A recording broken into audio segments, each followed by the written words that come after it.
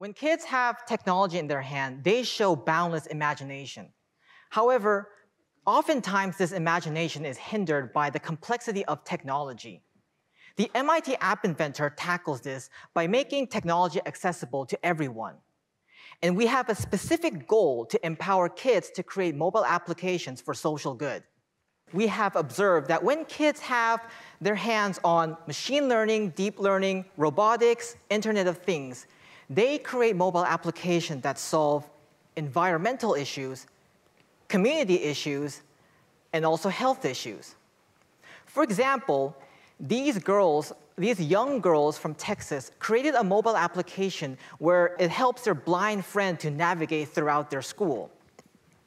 And as you can see in this image, their work has been identified by the White House, and they had the chance to show their work to President Obama. At this point, it's no secret that generative AI is one of the next big technology. With generative AI, you can create an image or a blob of text in a matter of seconds. The natural question we have is, what can kids create when they get their hands on generative AI? Will they be able to create something magnificent just like the girls from Texas? In this talk, I want to introduce a few lines of projects the App Inventor is conducting around this generative AI. The first example is we are integrating these large language models into App Inventor. And what that means is we're making it simple and possible for people to create apps that harnesses the power of these large language models. I want to show a quick demo of how that works.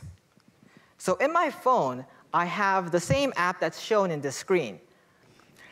Describe MIT in less than 2 sentences. Huh.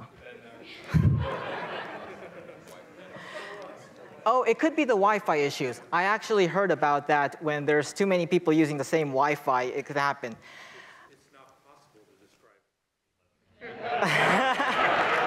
Well, what I wanted to show was, if I say describe MIT in less than 2 sentences, MIT is a prestigious university that does technology. And then I was going to say, act like a 5-year-old and describe MIT in less than 2 sentences. And then it says, MIT is a cool school where you create robots and people do science. But I know there are many smart people here, and some of you might be thinking, but what's so special about that? That's just an app using an API. But it's not really the technical innovation that I want to emphasize here, but rather how simple it is to create this app. This app is 2 buttons and a few blocks. Even a 10-year-old can create this.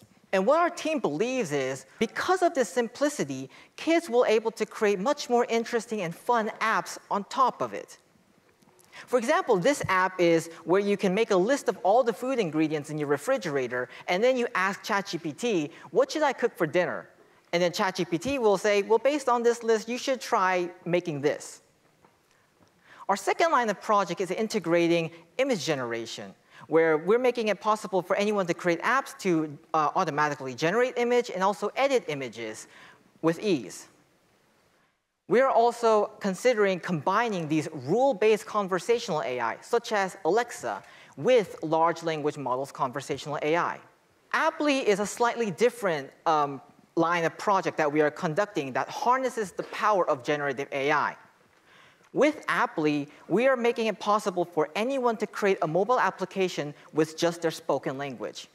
Without further ado, please let me show you a demo. Tell App Inventor I want to make an app. Please give me a name for the app you want to make. Call the app Translate. Please describe the app you want to make. Make an app that translates English text into one of 5 selected languages when a button is pressed. Let me see what I can make for you. Then, both the app name and description are populated into the code generator window. And with just the click of a button, my natural language description is transformed into a fully functional app. Just like any App Inventor app, I can navigate to the block screen and make any customizations or changes I would like. I can now translate from English to Spanish with ease. So we are also adding new features into Appley. As you can see in the screen, we are all adding this editing capability where you can not only create an app, but also edit your app with your spoken language. We are also planning to do a lot of user studies to enhance usability, and we are exploring different prompt engineering methods to increase the quality of the apps being created. However, we are also interested in the other side of the coin. We are interested in how this changed the dynamic of programming. Our lab is based on the philosophy that programming in its essence is a conversation between the human and the computer. The human has an idea of a certain artifact, and then they express this artifact by constructing processes so that the computer can understand what that artifact is. But this dynamic is changing because we have this new guest called AI. And now what's happening is the human is just describing what they want, somehow somewhat demanding the computer to understand what they have in their head. This raises many different questions, but the core question that App Inventor is interested in is how does this change computer science education? Do we not have to teach coding anymore? But some people believe that the act of coding is critical in learning computational thinking.